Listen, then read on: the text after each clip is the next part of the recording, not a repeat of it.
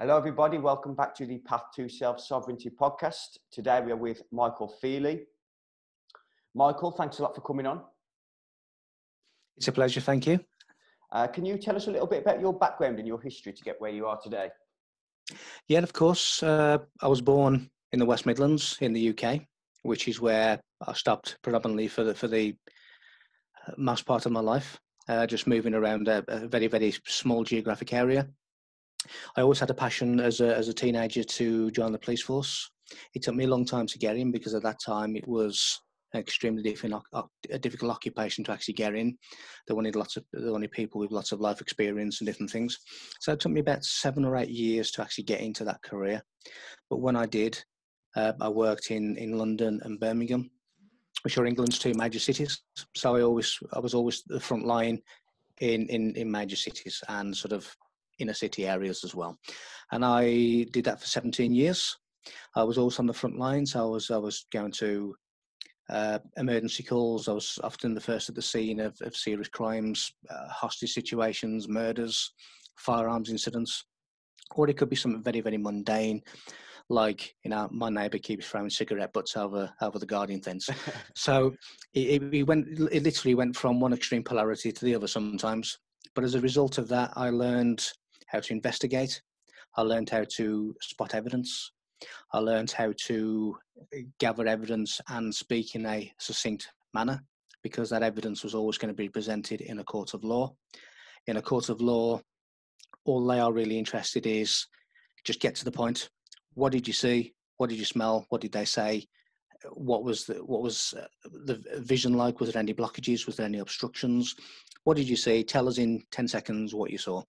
So really my speaking engagements, my writing is really based on evidential fact.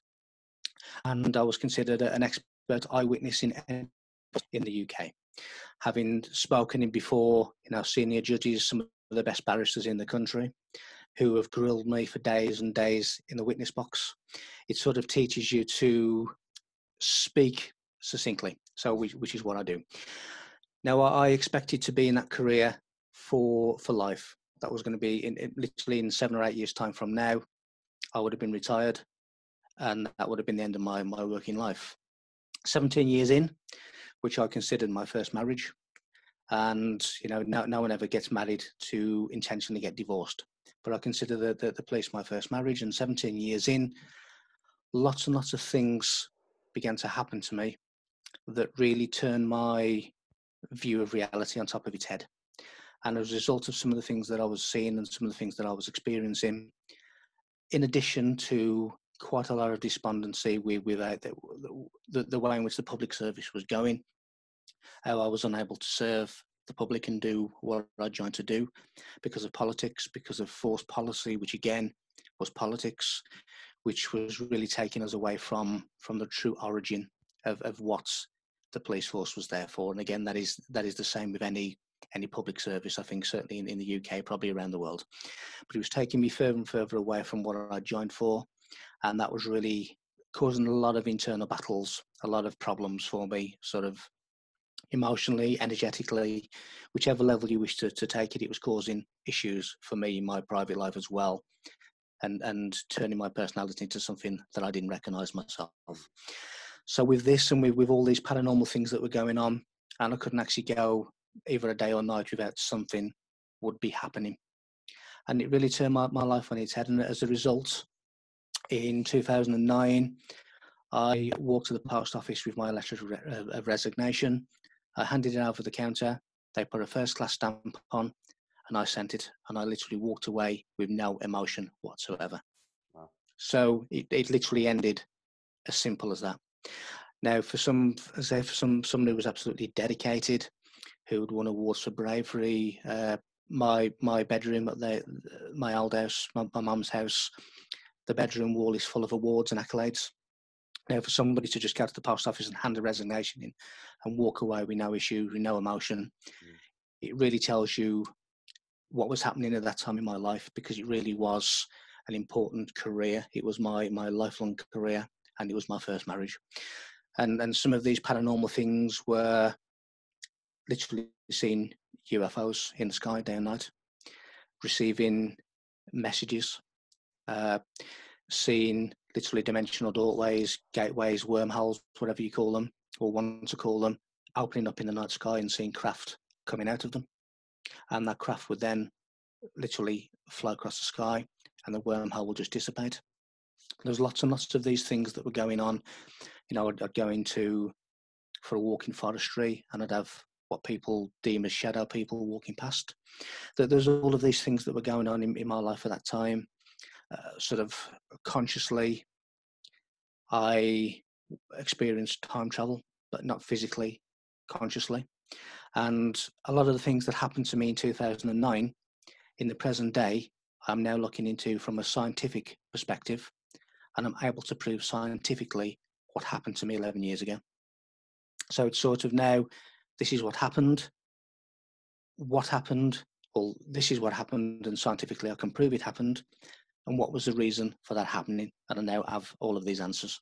The reason for these things happening is because I had to first of all learn and experience in order to be able to sit here and speak about them. Now, the way I typified that was, you cannot speak about wine without knowledge of the grape. So in other words, if you're going to sit here and sit and claim to be some kind of authority, then you at least need to have seen and experienced what you're talking about. Because even when I've done conferences in the past, and most of my conferences are just sort of multi-subject, but some of them have been specific subjects like ufology or things like that. Now, when I've done ufology, I also bring lots of other things into it to expand on it. But when the first UFO conference that I did a couple of years ago, even the host of that conference said, a lot of the people who are on that stage talking about UFOs now have never seen one. Mm-hmm. Now, obviously what he was getting at is if you're going to stand on that stage and talk about them, it helps if you've seen them and experienced them. Yeah, of course. Now, it gives you a little bit more credibility to have experienced firsthand what you're talking about. And the reason that I saw so much, and literally on a daily, on a nightly basis, was so I can sit here or stand on the stage and talk about what I've seen and explain to people some of the reasoning behind what has happened to me. Let's put a little bit of context beyond the sightings, for example, because there's a lot of people out there who'll be listening to this who think you're barking mad. Yes. Can you explain one of these, just one or two of these happenings, what actually occurred? Yeah, okay. Well, again, there's so many I could choose from, but let's say, okay, bright Saturday afternoon in my hometown, in the car with the wife, going around islands, just driving. And we both saw it. We both looked up. In the corner of our eye, there was something in the sky.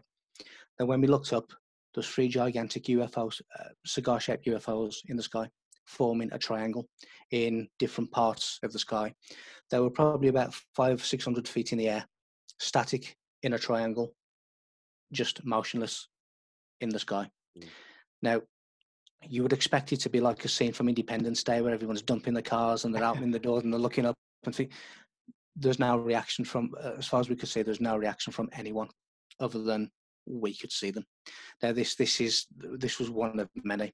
So I've either seen them with the wife, by myself, or with groups of friends when I've seen things. So it's not just my mental issues; it's people who with me who either have the same mental issues or they're seeing what I'm seeing. So and this we saw this in the sky. You know, we went on holiday in Rome and saw things in the sky. I've been to Jersey in the Channel Islands and seen things in the sky. I've seen things in Birmingham, seen things in different parts of the country. I even did a talk in February this year in San Francisco, where I was taking one of the days when I was there, I was in the hotel room. Literally just got my phone and I thought I was going to take some pictures of the landscape as a memory. And I just went across the landscape in San Francisco. Now, literally 4 weeks ago, which is a couple of months after the conference, I was looking through the photographs, and with a view to deleting them because my phone now is full. I can't take any pictures or because my memory's full. So it was with a view to deleting them, and I deleted a few. But then I looked at this one, and something just caught my eye. Just caught my eye on the photograph. It's just a white speck. And when I actually blew the photograph up, it's actually a UFO, a disc-shaped UFO.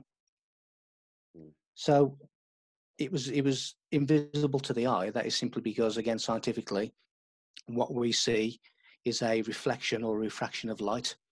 Now, if something moves faster than your eye and brain can actually decipher the light that's coming off it, it appears invisible. We can't see it. Now, this must have been flying at some velocity, some speed that I was not able to see with my own eye. It wasn't the only thing in the photograph that was moving, because obviously it was above a highway, a freeway, or whatever the Americans wish to call it, and there were cars driving quite fast down the freeway. This UFO was probably the size of one of their cars, because again, looking at the size between the highway and the vehicles on the highway and this thing that was probably about 250 feet above them.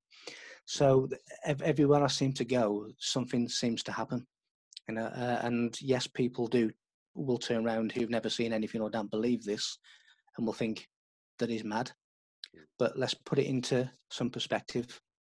Everything that we can see as humans, that is, we can see, we can sense, we can touch, we can smell, we can experience, that we believe is our reality, is less than 1% of the frequency spectrum. What is in the 99+% that we cannot see?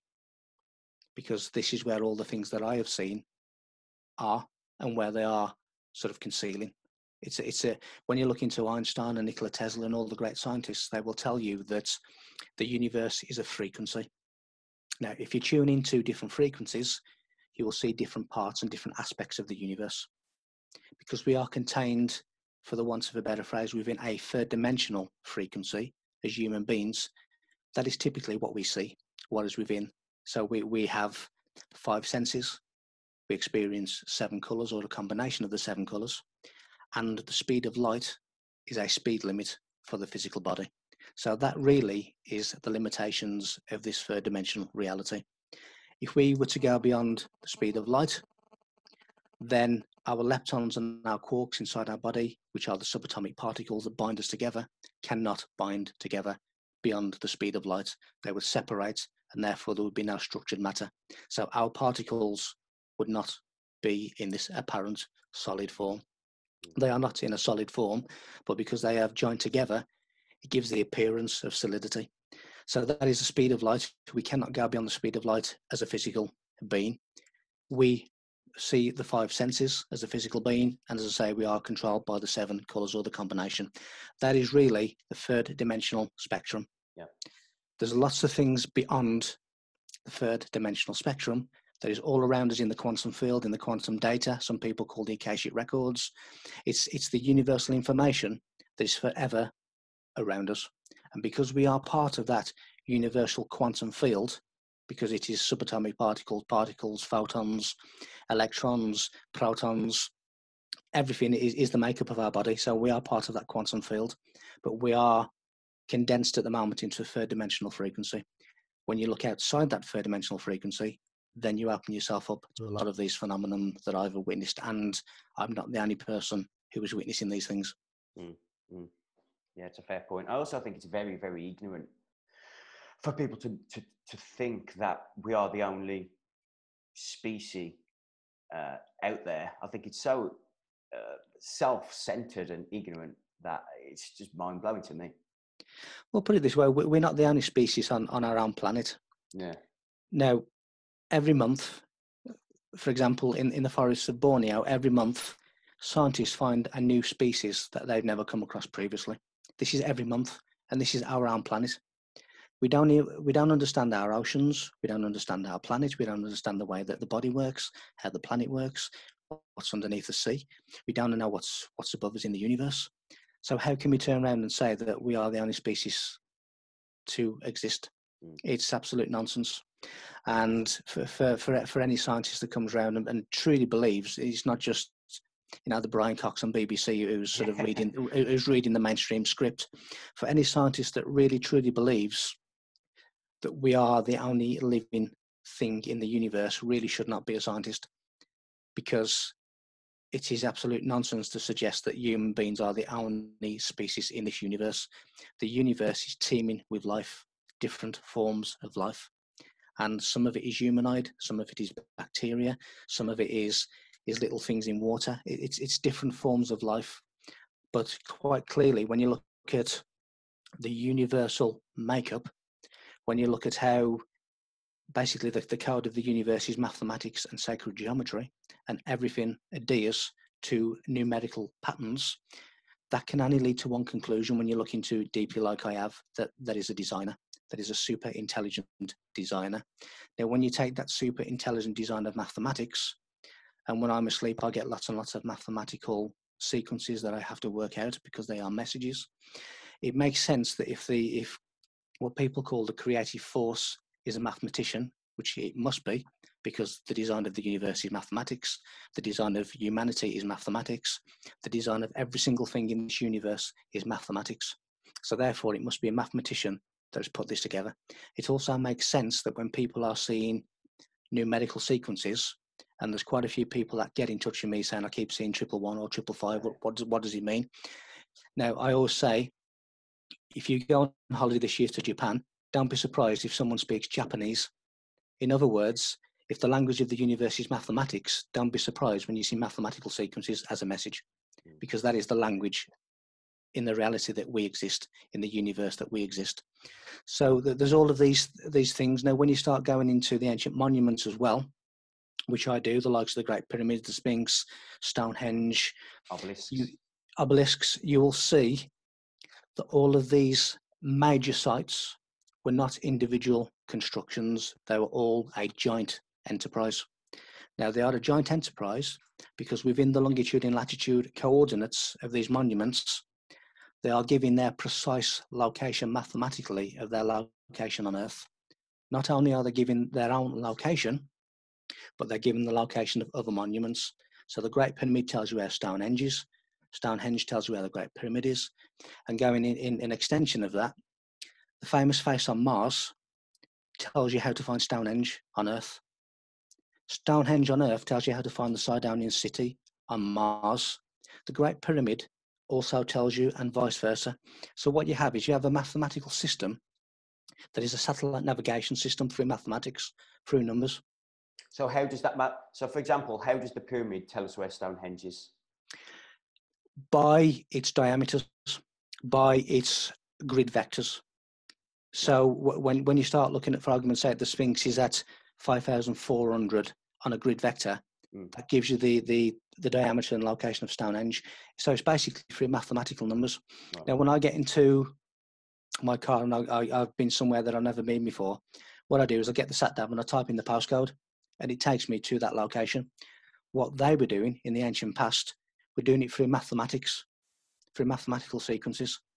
And, you know, the likes of the face on Mars is exactly a mile long. Why is it a mile long? Because a mile is a nautical measurement. It's a navigation system. And they were finding each other through mathematics. Now, this has been worked out by mathematicians. You know, it's been worked out by the likes of Richard C. Hoagland, who actually mapped out geometrically the Sidonian city on Mars. And I was on his show a month or so ago, and we had quite a good conversation about the 19.5 degree effect, which is really the energy belt of Earth, which upon all these super pyramids are built, because it really is an energy center of Earth that allows them to transmit beyond the Earth and throughout the Earth. Yeah. So there's all of these proofs, if people wish to look into them, that when I first started looking into all these ancient monuments and ancient cultures, I looked at them as individual entities. But then I soon realized that no, it's all part of our matrix. It's all part of this energy center that is all working together. The only thing that's the difference is the shape of the monuments. But they are all really multidimensional oscillators, which are resonance machines. So who built them? Would you say that they're ETs, for the lack of a better word, or would you say that they're human beings, or a mixture of the two? My opinion is it's not humans who built them. It is certain humans of certain civilizations who were taught how to use them. Okay. Now, when you start looking at the Egyptians who documented everything they did, there is no documentation of them building the pyramids. Now, if for anyone who's ever been to the pyramids, you know, they are, until the Eiffel Tower was built, the Great Pyramid was the biggest structure on Earth. So these things are magnificent. Now, what are they? They are basically consciousness machines. They are portals. They create portals through sound, and built them. My theory is either it was the creative mind itself, or it was multidimensional intelligences that were acting on behalf of the creative force. Now, the reason I say that is because there is a plan, and humanity, through its ignorance, has fallen off that plan. Humanity needs to be brought back to its correct time zone. We are probably, in knowledge and spirituality, we're probably 2,000 or plus years behind where we should be. Right. So we are now being helped by mathematical breadcrumbs to basically get back to our original timeline, which is in advance, far in advance than where we are now, where we don't believe that we're the only species in the world, and where we understand about ourselves, and we understand about our race, we understand about our position in the galactic scheme of things. So these things for me are the breadcrumbs of assistance. Now, it's far too deep a subject to sort of go into it in a show. It's far too deep a subject to go into it in a 3-hour live talk. It is such a deep subject where everything really correlates with everything else. And when you understand the creative mind, when you understand the blueprint of the universe, you understand that that blueprint is written within stone. So it's really the fingerprint of the universal language in stone. And that is why archaeologists are not going to find the answers digging in the ground, because that's not where it is. The answers are in the stone, the multidimensional oscillators. Now, the current thing I'm writing at the moment, called the Sirius Point, goes into starlight, star frequencies, and now when they align at certain times, then it opens up basically stargates. Now, some proof of that kind of thing is in 1971, in August 1971, a police officer and a farmer witnessed the disappearance of 5 men inside the inner circle of Stonehenge. And that was accompanied by blue flashes of light, screams, and the 5 people who were there disappeared, yet their campfire was still there and their tents were still there. But the 5 people just disappeared and never been seen since. At certain times, just like with the Bermuda Triangle, there is gateways, dimensional gateways that are opening. Now, when we go... So what is a stargate for people who don't know? A stargate is basically a portal. So when you see certain stars, and the Lion Gate is one of them, hence the reason we have the Sphinx, and we have certain alignments within Egypt and the Giza Plateau and the Sirius Point, which takes you to Abu Rawash. We have at certain points, at certain times, stargates that open. Now, our Earth, which is obviously allowed to live, and life is allowed to live by the sun. Now, our sun, our solar sun, is in a binary with Sirius A. So we have the solar sun and we have the great central sun, which is Sirius. Now, they are in a binary. Now, I think that our solar sun is actually the Sirius C that the Dogon tribe of West Africa thousands of years ago were speaking about, because you have Sirius A, which we can see, Sirius B, which we can't see, Nephthys, the invisible sister, and we have Sirius C, in my opinion, which is the solar sun. Now, Sirius A and the solar sun are in a binary. Now, because of what is known as the Doppler effect, which is basically the frequency of light and colour of stars, when Sirius is going away from Earth, it gives off a red colour. When it's coming back to Earth, it gives off a blue colour. Now, this is the Hopi Indian Kachina red and blue star prophecy. Because when Sirius comes back in, it engulfs the Earth with this consciousness of light. And that is why in Masonry, actually, when you see a bright sun, it's really Sirius. It is the blazing star. Blazing, Sirius, means scorching. So when you see and you think all these Masonic emblems have the solar sun, it's actually Sirius. Right, okay. Now, when you start taking Sirius back to Egypt, this is Isis, the goddess Isis, which is really the cosmic womb, the creation of everything. And it is believed that our sun came from Sirius. Now, when you start looking at the human body, you'll see that DNA is actually programmed elsewhere. It is not programmed on Earth. And the physical body is from the Orion Nebula.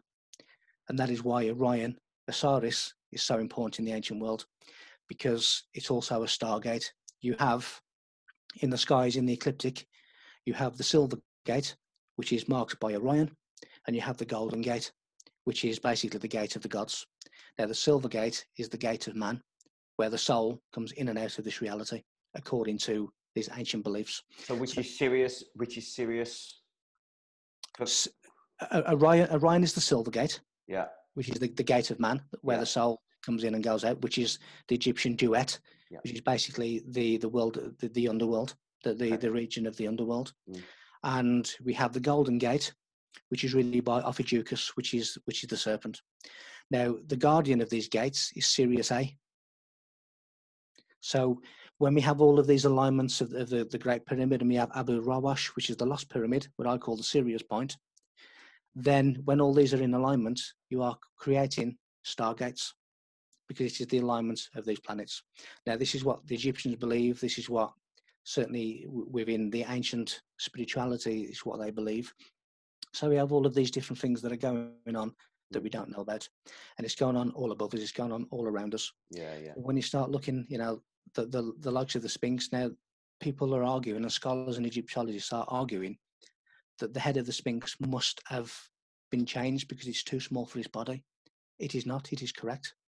Now, when you start looking at the things that I've looked at, and you start looking at Leo, you start looking at the lion below and the lion above. As above, so below. So you have the Sphinx, and you have the constellation of Leo, the lion. When you look at the constellation of Leo, the lion, you will see that his head is smaller than his body. So all the Sphinx is doing is representing his cosmic cousin, his cosmic brother. Yeah. So, you know, before I went to Egypt in 2010, I received a cryptic, very, very cryptic message from a psychic medium that I'd never met. I didn't know. She just emailed me out of the blue and said, regarding your trip to Egypt, basically you were going to add lots and lots of sacred knowledge to your toolbox. And she said, get to the closest part to the right-hand side of the Sphinx as you possibly can, because within that is an ancient knowledge. Now, when you look at how Leo appears to the Sphinx, it is side on. Now, the solar sun comes into Leo, it is side on. That solar sun appears on the right-hand side of Leo, which is why I was told to go to the right-hand side of the Sphinx. There is something there that has been added to my toolbox of sacred knowledge. Right. When you start getting all these synchronicities, and people tell you something, and then people who don't know what you've already been told tell you something else that correlates, and then somebody else and somebody else does. When the same numbers, when the same words, when the same symbols, when the same synchronicities keep coming up time and time again individually, then it's time to take note. And there's just so much of this world that we don't understand. Now, oh gosh, yeah, without a doubt. You mentioned there about Orion being the silver gate, which is the gate of man. See, my understanding, which is slightly different to that, is that Isis was the moon, and that was sort of where the souls come in and out, as it were, until you get to a point of illumination where you can sort of transcend past that point. I think to be fair, I got that from Helena Blavatsky, the Secret Doctrine. So correct me if I'm wrong on that. Now, what happens? Sirius A is associated with Isis, but the moon is also seen as the personification of Isis, like the exoteric. It is. It's sort of an appearance. So they are both connected with the same, because they are both basically the feminine principle. So we have Sirius A, which is Isis, but Isis is also associated with the moon. So that is correct. Now, the moon is important because basically moon means measure. Now, the ancients measured a lot of things based on the movement of the moon. In Islam, you have the lunar calendar. You know, we have all of these ancient lunar calendars, which are important to the feminine principle. When you start looking at the Holy Communion and the drinking of the blood of Christ, it's really the soma of the mystics, which is really the drink of the initiate, which is the menstrual blood of the female. Now, menstrual blood contains lunar energy, which is the feminine principle. That then takes you into the Mary Magdalene and the womb, the Holy Grail, which relates to geometry, which relates to the Vesica Piscis. Inside the Vesica Piscis, if you draw two interlinked circles, in the middle, you'll see what's called the mandorla, which means almond. That is the yoni, but it's also male genitalia as well. It is the Christ and the Magdalene as union in one. Union, yeah. Now, the yoni, the Magdalene, is really the feminine cup, the womb. Mm. So we have all of these things, which is influenced by these planetary things as well. It's all symbolic, isn't it? It goes back ancient, obviously, but why does religion cover this up? Because the average religious person, in fact, I'd say most, 99% plus, would have absolutely no idea what's being said here. They don't. And it's covered up for a reason. Is it, or is it just because of their own ignorance? They don't know. The priest class. It's covered up. Basically, confusio lingarium, which basically means confusion by tongues. That then leads us to the Tower of Babel, which is confusion. What has happened is that the likes of the Levites created Christianity. Now, the Levites go all the way back, obviously, to Hebrew, to Israel, the former Israel, the former Canaanites, who were at odds with the Egyptian dynasties. Now, the Levites, Leviathan, means serpent. So the Christianity was created by the serpent priests. Now, what I mean by serpent priest is the serpent is seen as wisdom, but also as a phallic symbol. Now, when you look at the Bible, when you look at who really Christ really is, even when you look at the Great Pyramid of Egypt, it's talking about transmutation through sexual alchemy, which is really sexual continence or sexual sublimation, which is what we know as celibacy. Now, what they realize is by certain rituals, instead of that sacred energy thrusting outwards, if they retained it and thrust it inwards, it would create the awakening of the dragon of earth, which is the Kundalini awakening, which Kundalini, that is the earth dragon energy, but that is inside our spine. Now, when that is activated, it rises up Jacob's ladder, which is the spine, and it transmutes. That is why we see the Egyptians with serpents on their head, because the Ida and Pingala nerves, when they meet at the third eye, it creates a transmutation. So when you start looking at the origins of Christianity, when you look at the likes of Jehovah's Witnesses, when you look at the likes of Yahweh, they are all serpent gods. When you look at Quetzalcoatl, when you look at Kulkakan, who is another name for Quetzalcoatl, it's all talking about this dragon energy of earth, which is the Kundalini. They're all talking about the transmutation of self through certain rituals and certain practices. Now, when you look at Yahweh, Yahweh is really a serpent god. Now, Jehovah is the Latin equivalent of the Hebrew Yahweh. Yes. So when you have Jehovah's Witnesses knocking on your door, their religion comes from the serpent priesthoods, the Ophite priesthoods, which is really the worship of the serpent. And that is why the serpent is depicted a billion times in the ancient past. That is why the serpent is in the Bible, because those who wrote the Bible, like the Levites, Levi, serpent, have written all this secret knowledge. Now, there are 3 levels of teachings.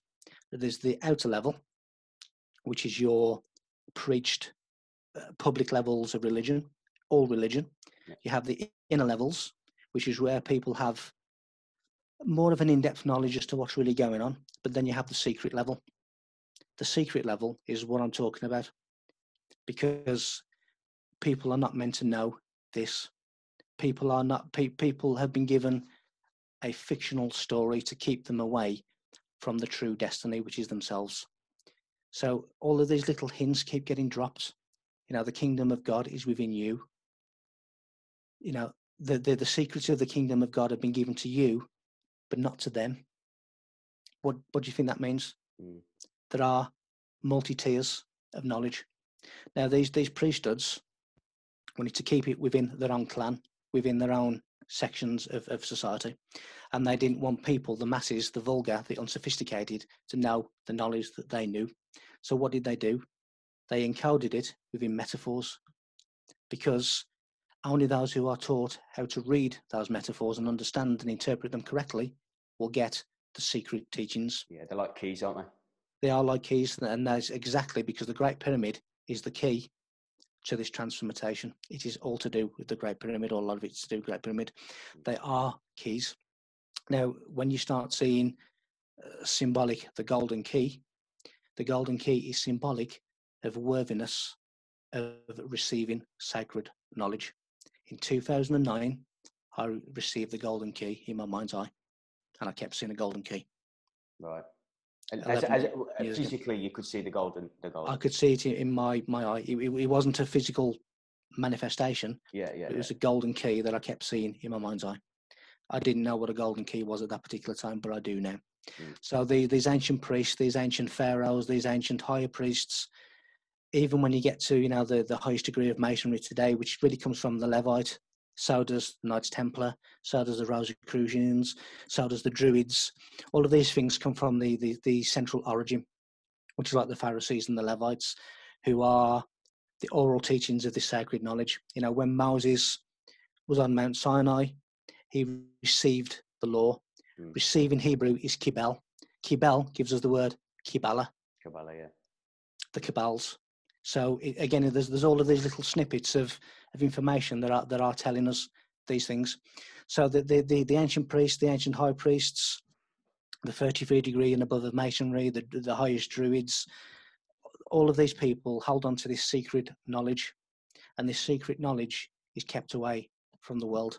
It is kept away from the world by parables, by symbology, by metaphors, and by codes. Do you think it's the right thing that it's kept from the profane? I personally no, and that is the reason that I spend a lot of my time telling people about these secrets, because my opinion is when people understand this knowledge, it lifts them. At the moment, we have a reality that is given to us. We have a reality that says Allah is this, Muhammad is this, Christ is this, Jehovah is this, Yahweh is this. People are told what to believe and what to think. When people start to think for themselves, now thinking is reason. Reason is the highest form of mind. Now, when people start to think and reason, they are entering the higher mind, which is really what one of these ancient secrets. Now, when you start looking at the likes symbology of the Star of Bethlehem, and many people in the UFO community tell me that this was the first recorded UFO. It's not. The Star of Bethlehem is the pentagram. The pentagram is a symbol of the ancient mysteries going all the way back to Pythagoras and earlier, because the pentagram is the savior of the world. The 5 wounds of Christ is the pentagram. It is the savior of the world. So when you start looking at the Star of Bethlehem, it leads wise men to their inner Christos, to their inner Christ. It leads wise men to Christ themselves. It is the pentagram. Why couldn't King Herod see the Star of Bethlehem? Because he represents the masses who lack the knowledge and the wisdom to see the ancient mysteries. Yeah, as apparently Jesus said, if you go down that route, seek and you shall find, knocking it will be opened unto you. Exactly. I look at the world now and I don't think people want to know. I think they crave leadership from external things. So from my perspective, I'm going, I don't know whether it's a good idea to share these things for me, because is it going to push people further away? Or because they need that, they need the Donald Trumps and the whoever else in order to satisfy something within themselves. That is correct, but don't they deserve the choice? They do, most definitely they do. But you found it, and I found it. Well, I found a different way of looking at the world. So if you and I have been able to do it, and there's millions across the globe now waking up to a lot of this stuff,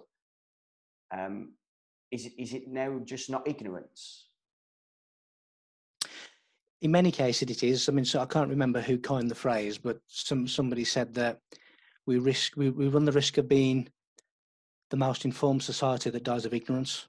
Yeah, it's a great quote, that, yeah. I can't remember who said it, but basically that is spot on.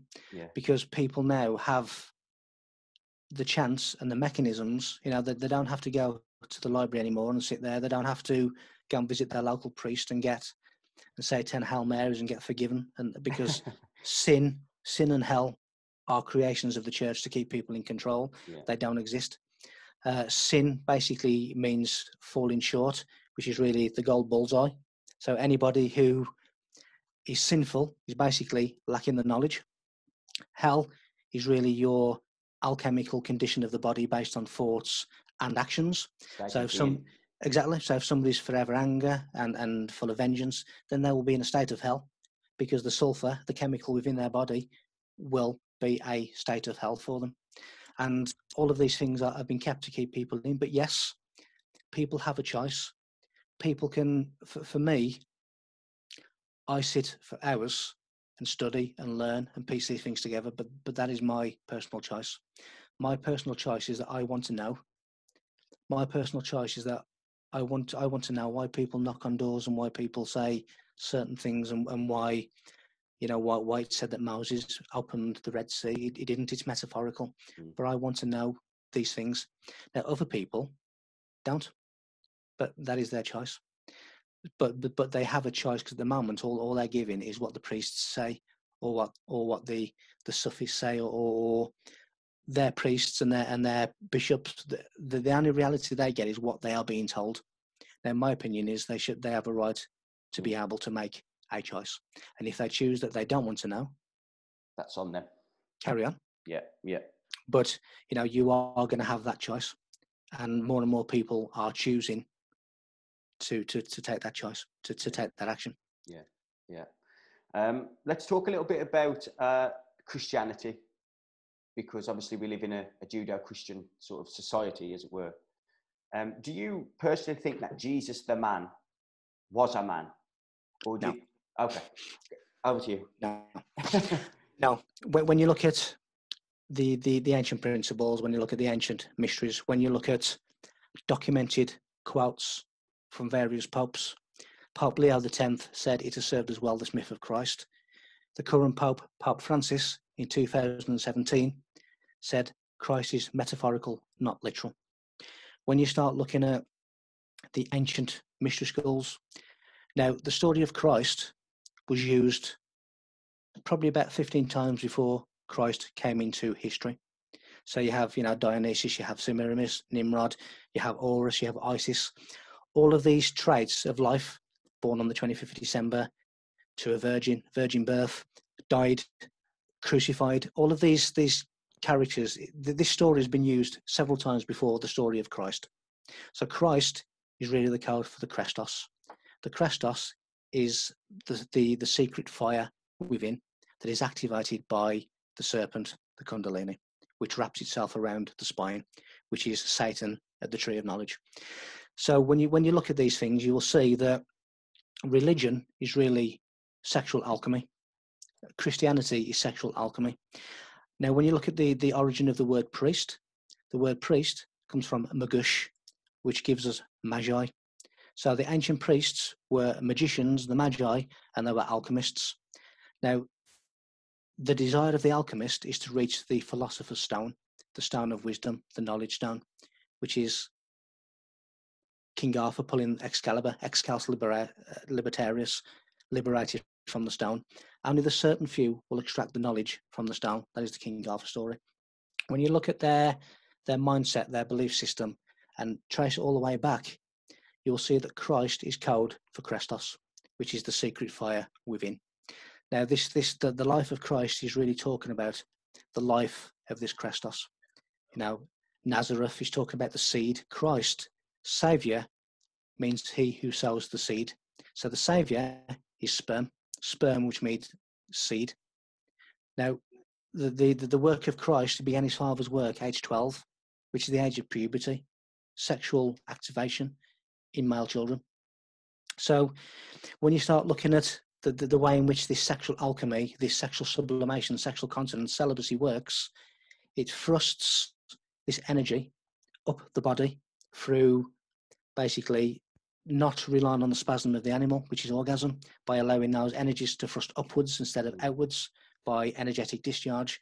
When that comes all the way up into Golgotha, the place of skulls, you are activated. Your conscious is activated, your consciousness.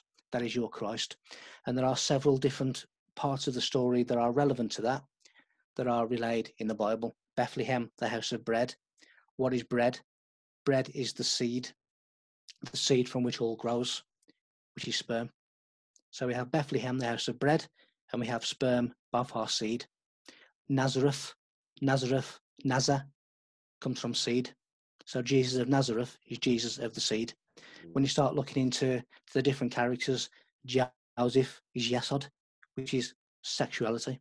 When you start looking at Mary, it is Ra, Mio, which is basically talking about the waters of creation, which when they join together, the fire and the water, it activates the sleeping dragon. That is why you have the altar stone of Stonehenge on top of a yin aquifer, which is a natural water, because it is the fire and the water that creates the dragon, the sleeping dragon. It is all to do with the alchemy of sacred sex. It is all to do with certain rituals that awaken the Christos, the Christ within.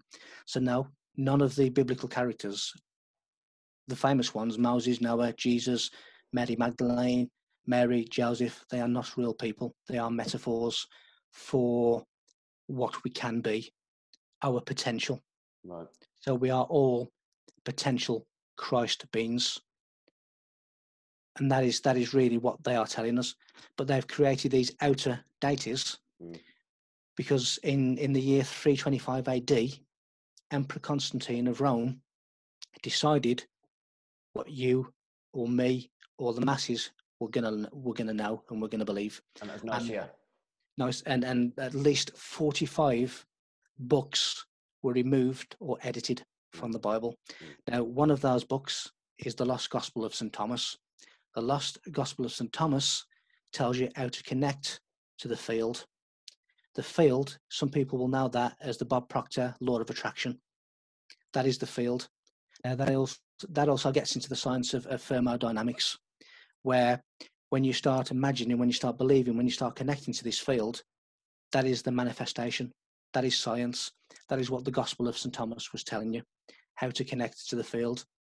How you to connect to the field is by the term that is in there, surround yourself. Surround yourself in the field is basically believing it's already here. Now, when somebody turns around and says, I want to win the lottery, I want to be a millionaire, the word want is pushing that from you. That it goes against the field, because want is the future.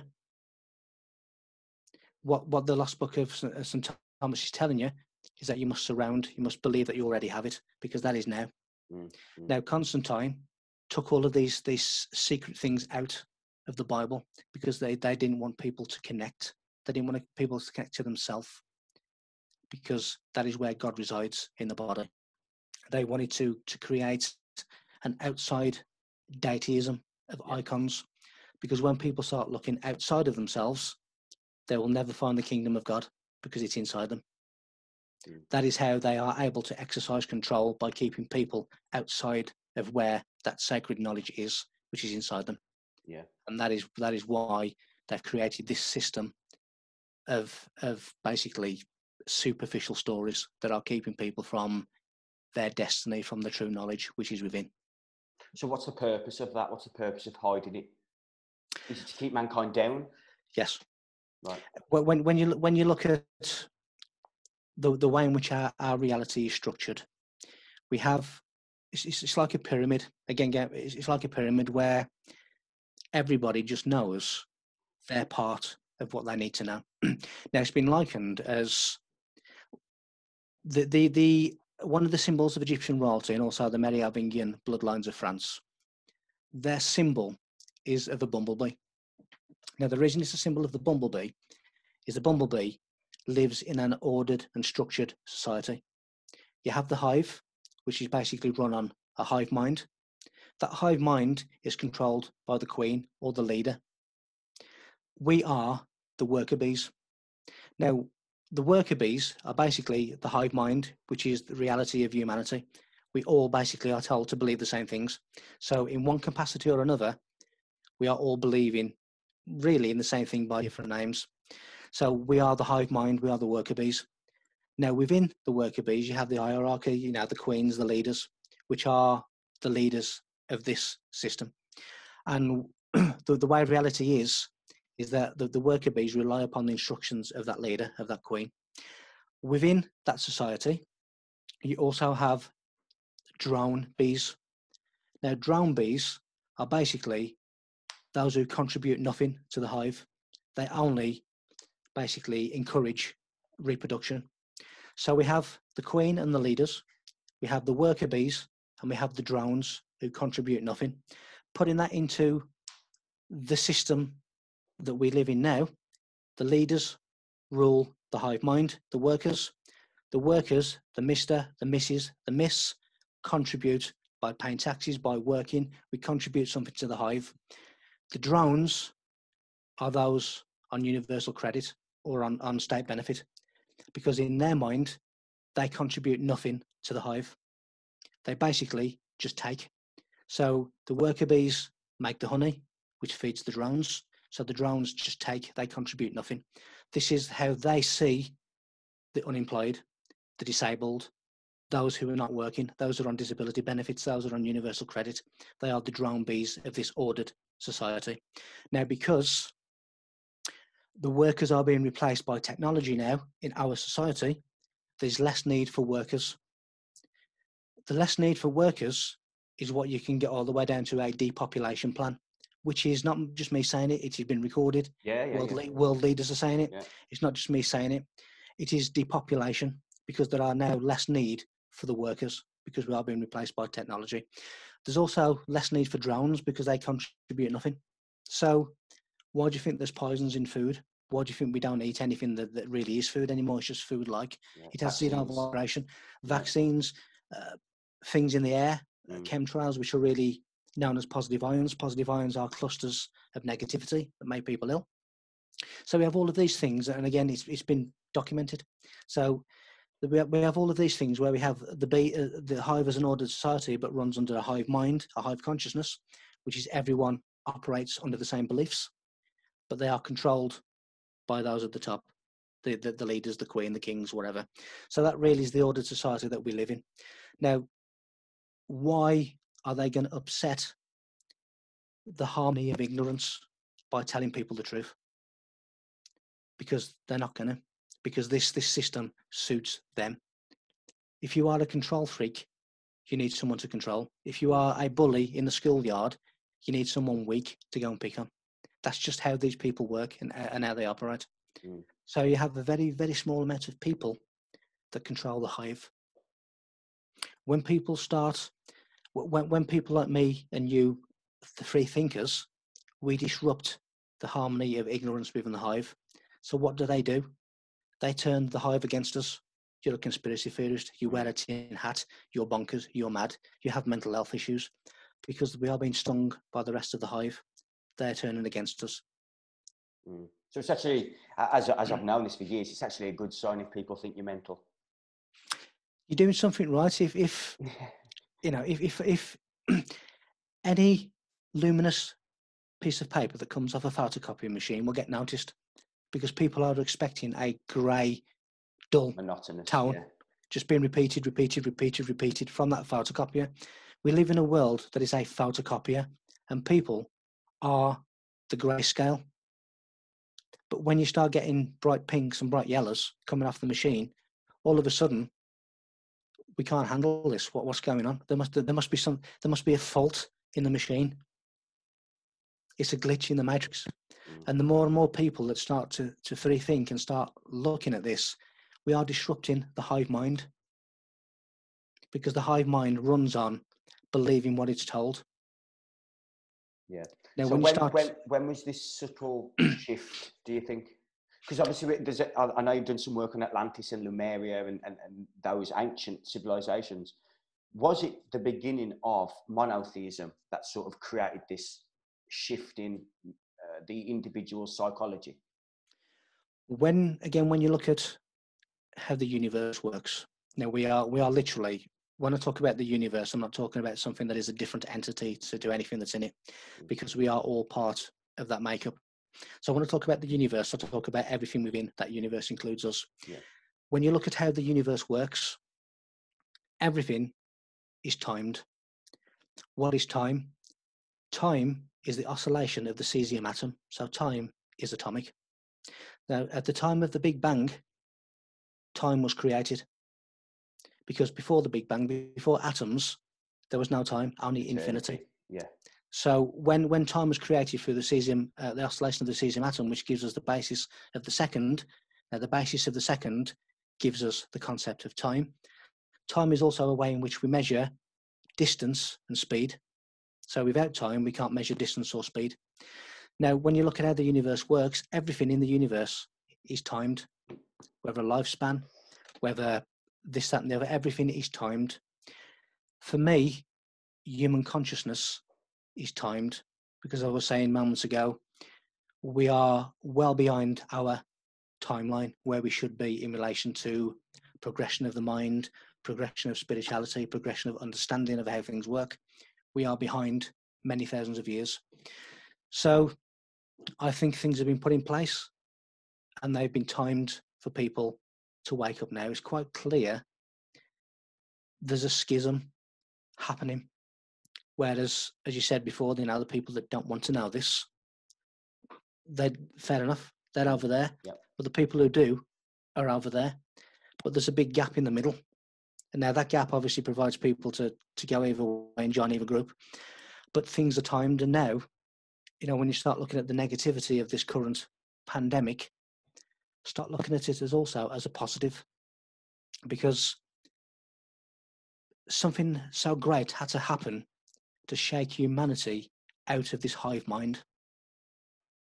Otherwise, we'd have been in this hive mind forever. Nothing would have ever changed. Now, when you look at it now, we have families who are now spending time together, of course, with social distancing. You have people working from home, and now starting to realise that by working from home, I don't have to sit in traffic at 9 o'clock every morning, at 5 o'clock every night. There's less pollution. I can actually see the stars at night. There's less people. There's less things on the road, which is giving the earth a rest. Now, when we go back to a normal, it will be a new normal. People are not going to be the same. There are several people in my street now who are growing vegetables in their gardens. They're starting to make allotments in their back gardens as a result of this COVID-19, which I have my own opinions on, which is nothing to do with the virus. Yeah. But nevertheless, on the basis of this, people are now realizing that they have to be self-sufficient.